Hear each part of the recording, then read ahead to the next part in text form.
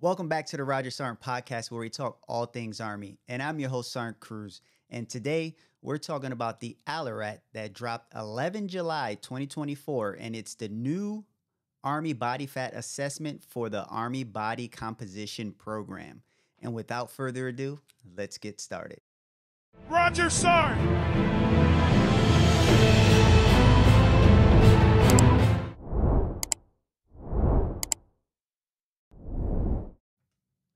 All right, guys. So as I said earlier, what we're going to talk about today is the body composition ALARACT that came out this month on the 11th of this month. All right. Before we get started, real fast, let's start with the shout outs. Always love the shout outs. First shout out goes to Sexy Mexi Am D. And she writes, "Thank you for sharing." And this is in reference to the NCOER support form video that I dropped a long time ago, and it's still helping people out. So you're very welcome. Next shout out goes to Kai Anthony 8077. And this is in reference to the Project 2025 video. If you haven't seen that video, you might want to go ahead and take a look. I'll post it up here. But they talk about the further privatization of the VA support process is incredibly dangerous, especially if you read the mandate section on healthcare in general. Read, ladies and gentlemen. And if you need to know what to read and where to find it, just go to that video and you go to the Google in the description, the Google Drive, and it'll have that mandate in there. Next shout out goes to Sutio Pepe 7698. I hope I said that right. And Studio says, I recommend everyone go to the Project 2025 and download a copy of their mandate for leadership for yourself. This is crazy dangerous. I'm telling you, read it. I put the video out, listen to the video, share your opinions, make your own thought process. But this is a hot topic for real. Last shout out goes to Cato Media 8177. And this is in reference to the retention program or the retention that we're having an issue with. Thank you for your video. Thank you for this video. I've been out for 8 years and about to get back in. Not a lot of options I have for working outside the Army. Yes, that happens a lot, actually. A lot of individuals get out. They do their thing outside. And then they find their way back in. And we accept them because we want you guys. We need you guys. We want you guys. And hopefully it works out for you. All right. And then I think the next thing I want to do is let's go into the screen share real fast. And those of you who are watching on YouTube, go ahead and like, comment, subscribe. I need you guys to subscribe and like and comment. And if you're listening on the podcast, go ahead and download and leave a review. And you might want to head to the YouTube portion whenever you get a chance so you can see what we're talking about. And just a quick shout out to you guys, the subscribers in the last month. And that's going to be going all the way down to, where we at? Ashley Figueroa, D Taco, good guy. Danny Sethlon, Cassandra Lauer, TikTok Hernandez, Kelvin Britt, Jasmine Brantley, Matthew Blocks Fruit, Clarence Walker, Joseph Garza, Maith Avalos, Paul C, Afrique Afro, Sexy Mexi I Am, D, Enrique Rodriguez, Mark B, Daniela Padilla, Merv One, Junior Anacleto, and Joe the Geographer, and Jose C. Perez. Hey, shout out to you guys. I appreciate you guys stopping by and subscribing, man. Is a way to help the channel grow. So let's get into the agenda. What we're talking about today is the ALARACT 053/2024. And we're going to be discussing the one-site test. We're going to talk about the implementation guidance. We're going to look at the ABCP revisions, and then we'll do a quick conclusion, all right? So let's get into it. So ALARACT 05/2024 was just released 11 July 2024. And you'll see the subject here is the notification of new Army Body Fat Assessment for the Army Body Composition Program. And we're going to skip all the way down because a lot of you, if you watch my TikTok, you already see that I talk about this. But this is going to show you how the new revision is coming. All right. So the purpose is to provide notice that AR 600-9 is being revised. Therefore, effective 9 June 2024, which I told you guys before, the one site circumference based tape method, and supplemental body fat assessment are the only authorized methods for measuring body composition. And see attachment 1, and we'll talk about that in a minute. The procedural modifications to AR 600-9 are in the implementing guidance of this ALARACT. See attachment 1, and we will look at that as the podcast progresses. Applicability. This message applies to all regular Army, U.S. Army Reserve, Army National Guard, Army National Guard of the United States. And as you guys already know, that if you're in the Guard, or if you're not an active component, you're going to get your own ALARACT signed by your commanding chief or whoever it is that signs it. But it applies to you as always. And the situation is, pursuant to AD 2311, the only U.S. Army authorized method of estimating body fat are the one site circumference-based tape method and supplemental body fat assessment. I'm not sure why I can't say that, but you guys already know.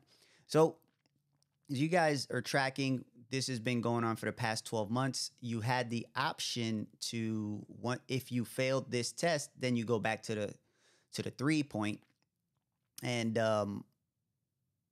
yeah, now we're 100% in it. There's no if, ands, or buts about it. You don't get to go into the in back and forth. You just do this one site tape test. Okay, so here's the implementation guidance, right? As you will see here, it says pursue. We're gonna just read the highlights, mainly the stuff that I found important. If you guys want to read the entire ALARACT, I will leave it in the description, and as you just click on it, go in the Google Drive and download it. So pursuant to reference 1 Echo, which is Army Body Fat Assessment, Body Composition Program, effective 9 June 2024 is being incorporated into reference 1 Charlie, and you read it again. All Army components, so all compos, will utilize the one site, which is at the abdomen, body circumference tape method, and corresponding calculation model for males and females, respectively. We will see what that is further down the line. So it doesn't matter where you are, this is what you're going to use. So soldiers who successfully completed the multi-site circumference-based tape test within 8 months for Compo 1 and 14 months for Compos 2 and 3 as of 9 June do not need to redo it. So if you are Compo 1 and 2 and 3, there are certain things that you have to adhere to. So real quick, just so we have a good understanding of what each compos are, where are we at? Why can't I pull the Safari up? Yeah, so just so we have a good idea of what they are. So Compo 1 is going to be the United States. Hold on, let's get that out of the way. Yep, so Compo 1 is going to be active duty. Compo 2 is going to be the Army National Guard. And Compo 3 is the United States Army Reserve. So this is just for your situational awareness so you can understand what it means. So active duty, you have 8 months. Everyone else, 14 months from the time. After that, you're just going to go to the one site tape test as you would any other time that you're going to have to do height and weight. So the next thing is soldiers who qualify for the 540 plus Army Combat Fitness Test exemption under Reference 1 will only be required to fill out their name, rank, height, weight on the form. So it's pretty much just your admin data. You don't have to take measurements. You don't have to do anything else. And you just fill that out. They upload it to DTMS, and it is going to automatically trigger once you hit the 540 that you don't have to have all the 5500, 5501s, what are they called, filled out. So the forms provide a box to initial if the soldier meets the 540 plus Army Combat Fitness Test Body Fat Assessment exemption. Um, so next is going to be all soldiers who fail the first tape test and follow-on confirmation tape test assessments are authorized to request, subject to the appropriate commander's determination of reasonable availability. You can request a supplemental body fat assessment through the dual energy X-ray absorptiometry. So that's the DXA. In-body 770, and that's a bioelectrical impedance analysis, or the bod pod. So what are these? I guess that's the question. Real quick, those of you, like I said, those of you who are watching on YouTube, you're going to see it. Those of you who are not, go to YouTube or just listen up. So the DXA bone scan, it just measures bone density. It's quick and painless way to check your bone health. It's similar to an X-ray, but measures the strength and mineral contents in your bones instead of just taking pictures of them, right? So it's gonna just test your bone density to see. It's gonna see if you're big boned. I'm dead.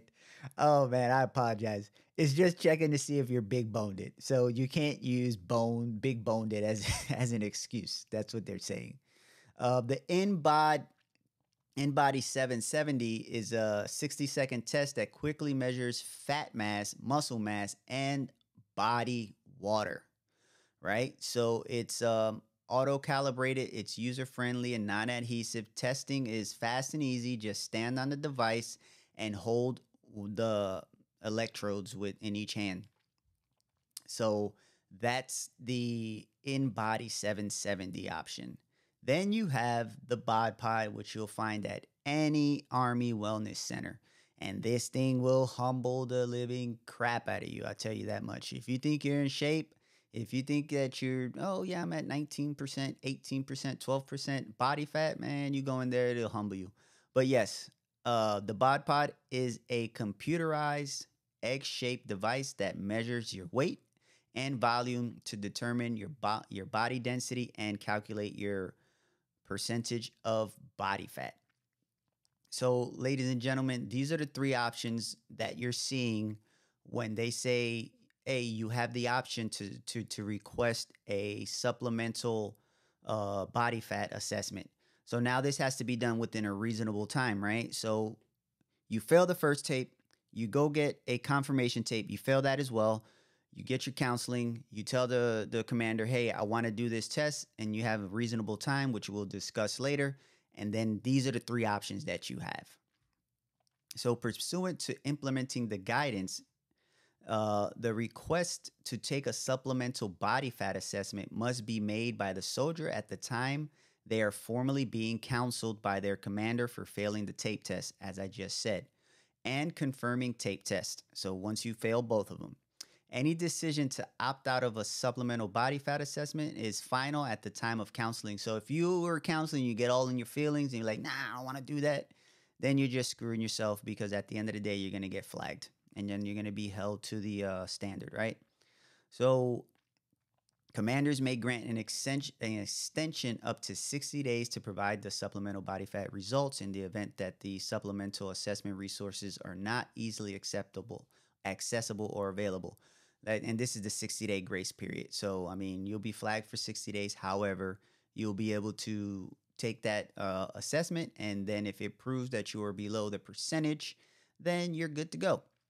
So if a soldier is found to be in compliance, my bad. I read it. I got it. I understand it. And I'm just talking about it. But I also want to read it to you guys so you guys know that I am not making it up. But again, I'm just getting ahead of myself. If a soldier is found to be in compliance with AR 600-9 based on their supplemental assessment results, their flag will be removed and they will not be enrolled into the Army Body Fat Composition Program.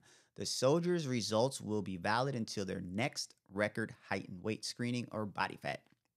Upon completion of an approved passing supplemental body fat assessment, the soldier's DA 705 their scorecard will reflect the go result for their body fat and be recorded in DTMS.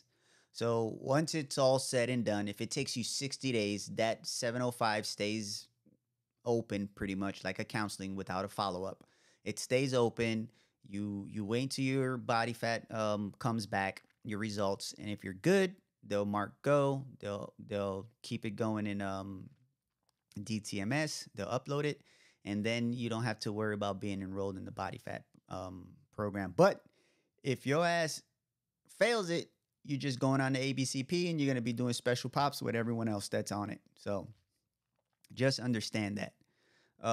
Let's move into the revisions. This is probably where everything gets really, really good. I have a couple notes here, so bear with me on this. Here we go. So here it is, attachment 1.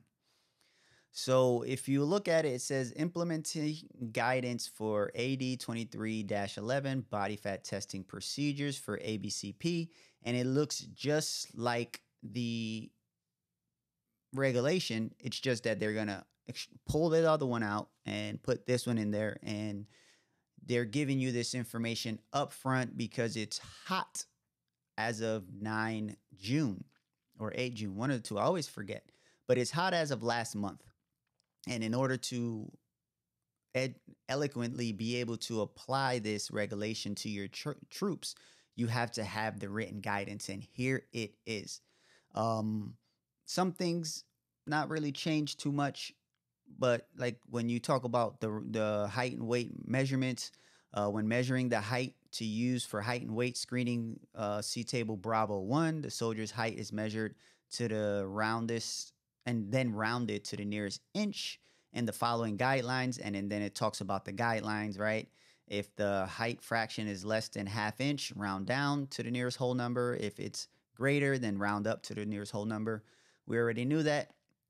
The measurement will be made on scales available. So this is when you're weighing them to the nearest pound. So if the fraction is less than ½ a pound, you round down. And if it's more than ½ a pound, you round up. If we look at the table, Bravo 1, nothing has changed because I even went to look at it for the 40 pluses and I'm still adhering to, what am I, 70 inches, adhering to 192. I'm way under that. I'm 175 on a bad day, on a bad week or bad month.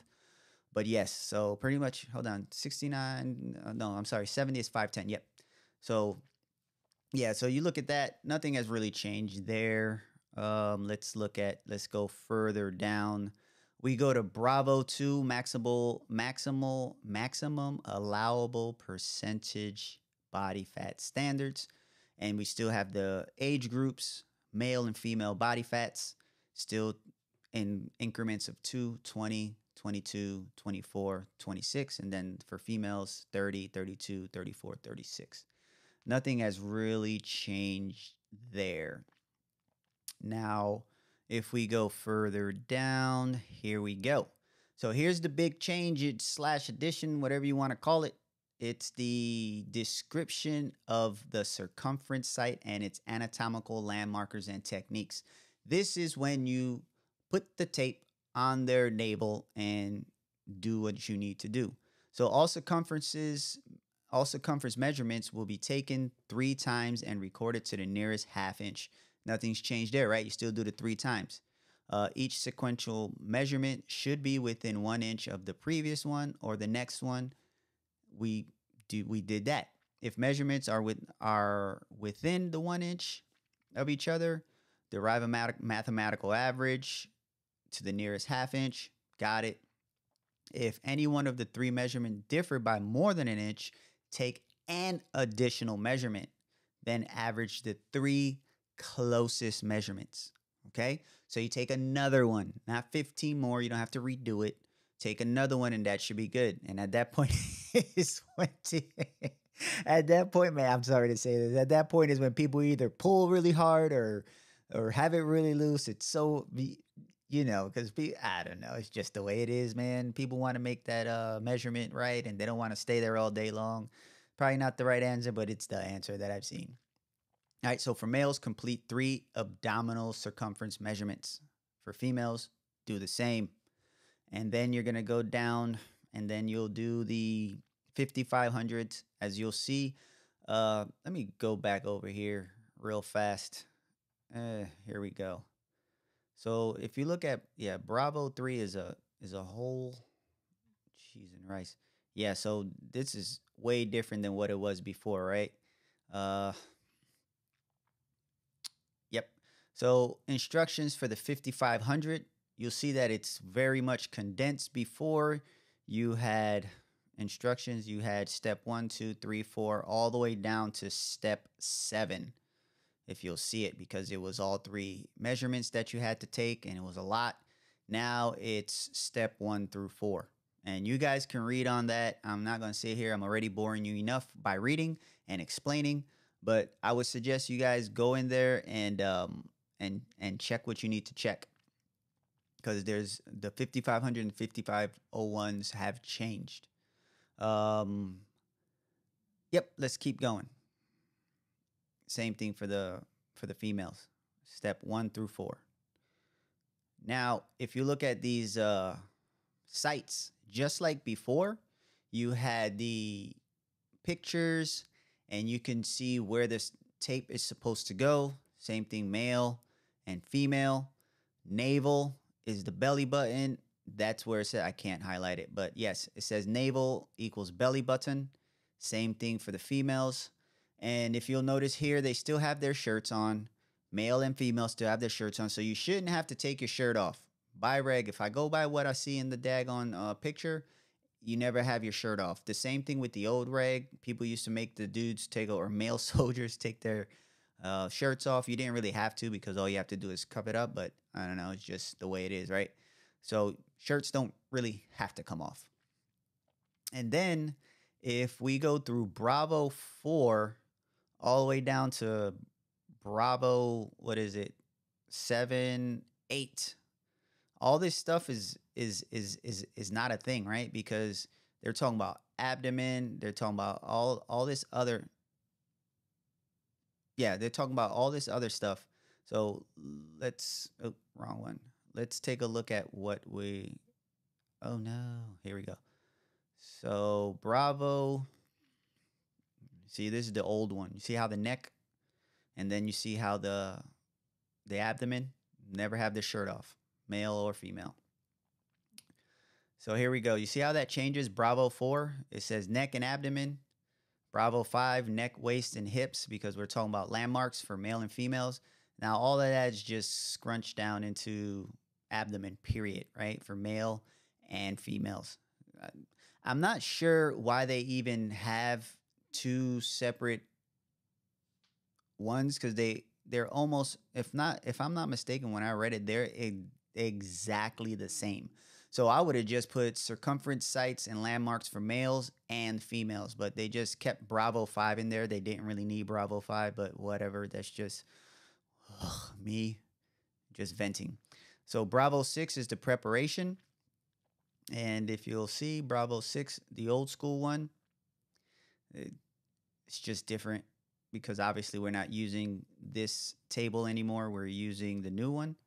So go in there and read, just so you know how to apply it. Still have the supplemental body fat assessment, Bravo 7, and Bravo 7. Here we go. Where is it at? That's it. It doesn't have Bravo 7 in the old one. So if you're understanding, Bravo 7 is the supplemental body fat, and it walks you on how to use it. And then Bravo 8 is the same thing, walks you how to do that as well. So going down to the last part, well, second to last part, it's the biggest change. You'll see the 2023 calculated percent body fat for male. Then they have the female at the bottom. It's abdominal circumference by inches, and then it's body weight, and that's by pounds. So before it would be circumference and height, so it's no longer that, okay? So that's a huge difference. And then you have your red, green, amber zones and where you need to be. Females have the same thing. All right, lastly, last thing that you're going to see here is the Army Body Composition Supplemental Body Fat Counseling. example. So literally all you got to do for all those guys and girls that exceed and they need to do the supplemental body fat counseling, I mean the supplemental body fat portion, here's your counseling. All you have to do is just plug and play, and that's pretty much it for that.